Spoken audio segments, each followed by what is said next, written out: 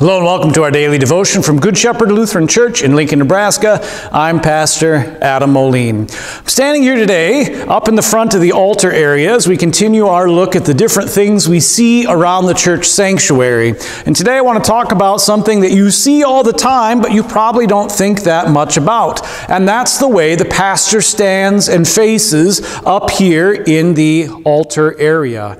And there's something very unique about the way the pastor does this. Sometimes the pastor stands just like I am right now in front of the altar with the altar at his back, facing the congregation, facing the pews out front.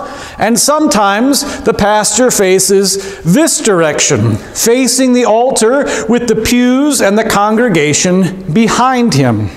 You probably don't think very much about the way the pastor turns like that, but there's something very important about it that is needing to teach the Christian faith in this. And that's that when the pastor stands this way, facing the congregation, facing the pews, he is speaking in the place of God. Now, it doesn't mean that the pastor is God. Anyone could tell you that pastors are not. They are sinful people, just like everyone. But when the pastor is facing this way, oftentimes he is the instrument through which God is speaking to you. What I mean is, think of a trumpet. If you just have a trumpet sitting out on a table, what kind of music does it make? It doesn't make any. It needs to be picked up and blown into, and the keys pressed down for it to make a noise, to make music. It's an instrumental way that the trumpet makes music. In the same way, the pastor is kind of like that trumpet. And sometimes God speaks through the pastor, through the words of the pastor, the mouth of the pastor, to speak to the congregation. So, for example, let's take the very beginning of the church service. After the congregation confesses their sin, the pastor faces the congregation and he forgives the sins of the congregation in the stead and by the command of our Lord Jesus Christ. When the pastor does that, it's not the pastor's own word, it's the word of God coming through the pastor to the congregation. In the same way, at the very beginning of the service, when we make the sign of the cross in the name of the Father and of the Son and of the Holy Spirit, it is God putting His name on you through the pastor. The same time, then, we also have the times when the pastor faces this way, when you see the back of the pastor.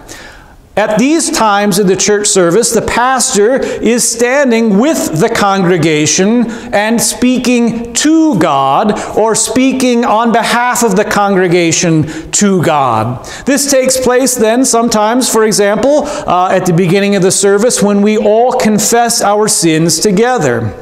When we say, I, a poor miserable sinner, confess unto you all my sins and iniquities, the pastor faces the altar because he is sinful just like the entire congregation.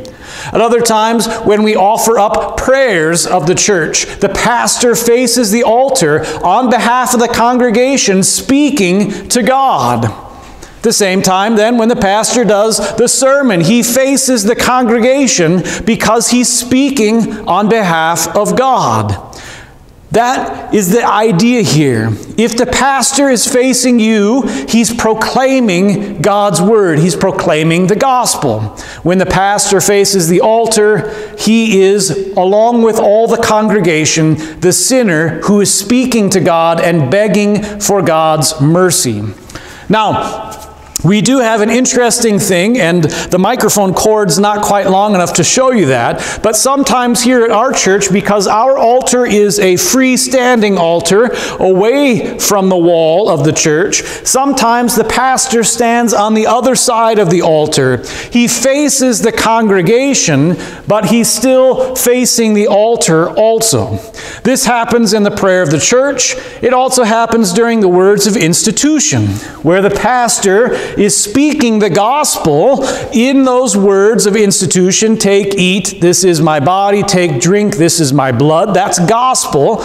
But he also is, as a member of the congregation, receiving those gifts as well. And for that reason, we stand on the other side of the altar, in a sense, combining those two things into one act. So, I know this isn't that big or that long, but when you see the pastor turning around and facing different directions, think about why he's doing that. There's no law that says we have to do it. There's no law that describes the way that happens, but the pastor does it to help teach the gospel, to help teach the reality that sinners can be pastors, or the pastors are sinners.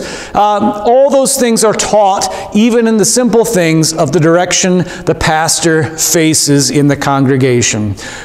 Think about that next Sunday. God's blessings on your day.